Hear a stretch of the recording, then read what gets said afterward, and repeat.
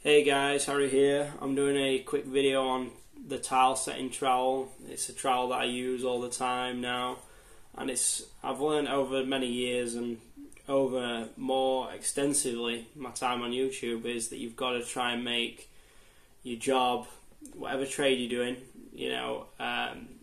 this is probably more like joiners and electricians and plumbers will sort of harken back more to what I'm saying right now than bricklayers will, but you've got to make your life easy. You've got to use the right tool for the job. Joiners, plumbers, electricians, they have a plethora of tools all of the time, and the way they get a first fix done or a second fix done or whatever they're called, the way they get them done quick is having the right tools. And with bricklaying, you've also got to have the right tools. The reason I use these little trowels now and sort of exclusively use these little trowels is because I can consistently get a good amount of bricks and blocks laid in a day without any strain, and consistently. I don't mean on a straight run at sort of knee to waist height, lay a lot of bricks fast with a big trowel, and then when I get high up and I'm on something fiddly or I'm on something that isn't quite straightforward, I'm struggling. I mean consistently every day, no matter what I'm building, I'm able to get a good amount of gear to earn a good amount of money when I'm on price, which I'm more or less 99% of the time on price. You've got to make stuff easy on yourself, because a lot of us, this will be the only job we have for the rest of us days, and you've got to just make things easy. And people say, there's multiple generations of bricklayers who are using 12, 13-inch trowels, and the market has been set up to sell you these big trowels. They thought, everyone was using a 9 or a 10-inch trowel back, 50, 60 years ago, and then the people who made tools thought, why don't we bring out fucking 6, 7, 8, 9, 10 different size trowels, and then we can sell 10 times the fucking amount of trowels, because we've got all those different sizes, and we can encourage people to see how many bricks they can, how much more they can get on per trowel. And a lot of the time it's just slowing you down using a big blade. A lot of the time you think you're laying more, you think you're picking up more mortar, and you think you're laying more bricks, but actually your hand's probably moving at a fraction of the speed than if you were using something like this, like a 7-inch or like a 6-inch. That's been worn down. This is Marshalltown, this is a cheap RST. But a lot of the time, hopefully what I do on YouTube and what you can see me doing in my videos is sort of changing people's way of looking at it, because at the end of the day we're just fucking his wrists up with massive trowels. We're just fucking them up slowly, and it only takes a gobbo to be too stiff and you're breaking your wrist with a big trowel, whereas these little trowels will work if the mortar's perfect, they'll work if the mortar's stiff. Obviously, if someone's getting your gobbo like soup, you shouldn't be letting them get the gobbo. And it's pretty much it's so good to try and use one of these. I know it's a big ego, you've got to drop your ego and all. A lot of people think, I've got a 12-inch trowel, I've also got a 12-inch one of them. But it doesn't work like that, trust me. The bigger the trowel, the fucking more chance of getting arthritis. There's a lot of things. So I'm just going to go through a few things. A few different trowels. I've got 4 different types of trowel setters here. I think they're quite unique. They're not just a pick and dip trowel.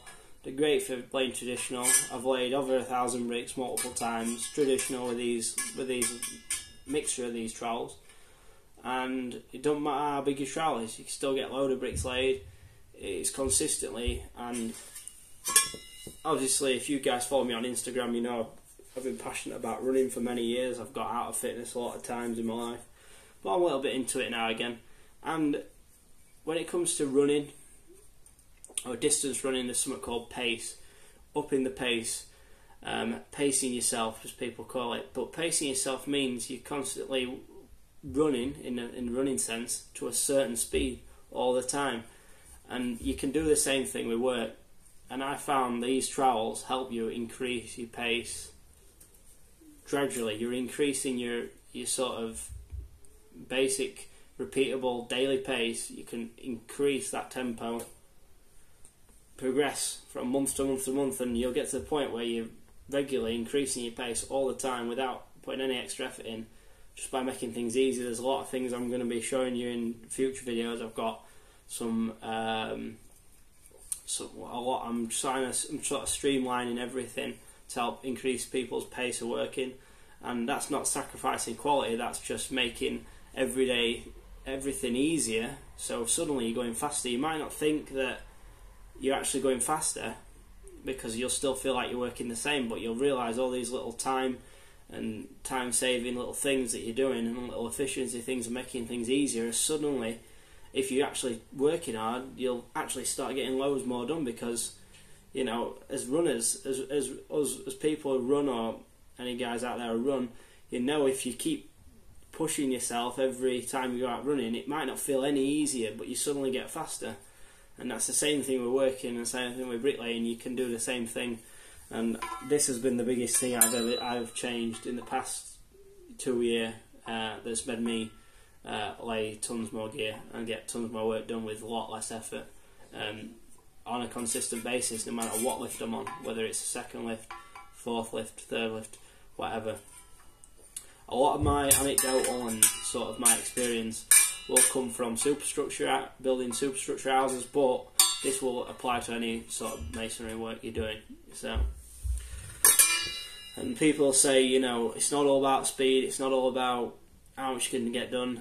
It's a harsh fact of bricklaying, and especially when there isn't an abundance of work, when there's slowdowns, because the economy of construction always just goes up in peaks and valleys, slowdowns and speed ups.